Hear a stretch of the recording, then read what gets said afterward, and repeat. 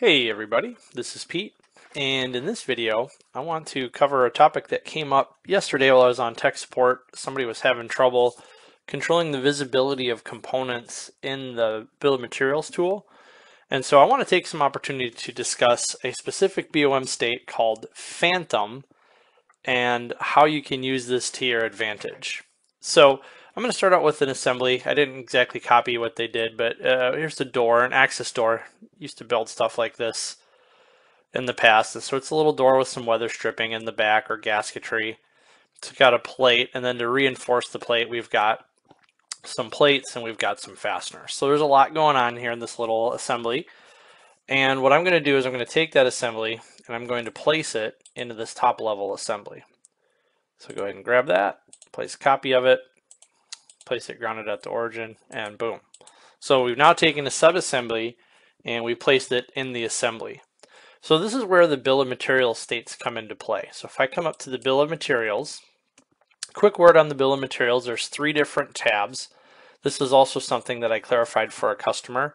The model data tab is basically just all the stuff that's involved in the model, right?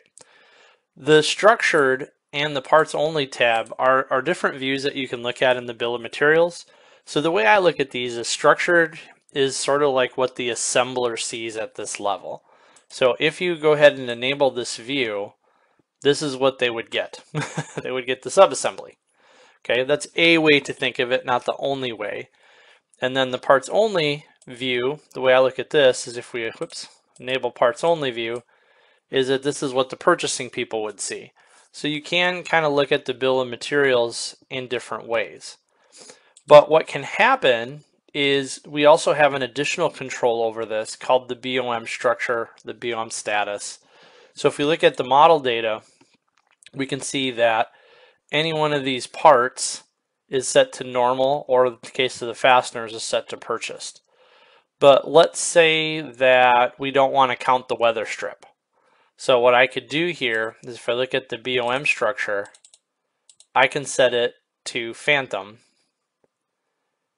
And if I set it to Phantom, now it doesn't show up in the BOM. It almost acts like it's a reference. So you can use that. That's a little less common, although I have a video I'll link to in the description where I use the Phantom part state to represent a complex assembly, but I don't want to show all the parts. So there are times when you'll set the part to be Phantom. But what's really common, and this is what threw off the customer, was you can actually set the subassembly to be Phantom. So the reason I would use this is if I wanted to take advantage of all the performance gains you get when you build a subassembly, but I actually want to list all the parts at the structured level. So let's say they're actually going to build each one of these plates. So if I come in here and I set the subassembly to Phantom, this produces an interesting result now when we look at structured. So instead of showing the subassembly, it now pushes all of those components to the top level assembly. So it acts as though they're being placed here at the top level assembly, not that they've been placed inside of a sub. So this is, again, is kind of useful when you're going to have somebody building an assembly on the shop floor. But from a CAD standpoint, we absolutely want to make subassemblies so that we don't have to model all of the different constraints, etc. And this becomes really effective if we have more than one. So if I copy this and I place that 4 different times, now I've got all of these subassemblies. I only have the number of constraints required for the one, and then it's just whatever it takes to place the other copies. So this is a really efficient way to model in the CAD environment, but by setting this assembly to being Phantom, it'll actually quantify the components at the top level assembly. So this is a little trick you can play with the Phantom BOM state so that you can control that.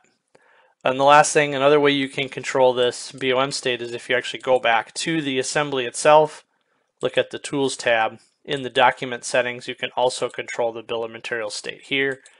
So if I switch that back to normal, I come back to this top level assembly, Now it'll switch back on the structure to just showing it. So you can control that here in the Bill of Materials tool at an upper level assembly, or in the subassembly itself. If you go to the document settings, you can change the BOM state as well. So again, it's kind of a quirky thing, but there are some uses for the Phantom Bill of Materials structure. If you have any questions or comments, please let me know, and have a blessed day.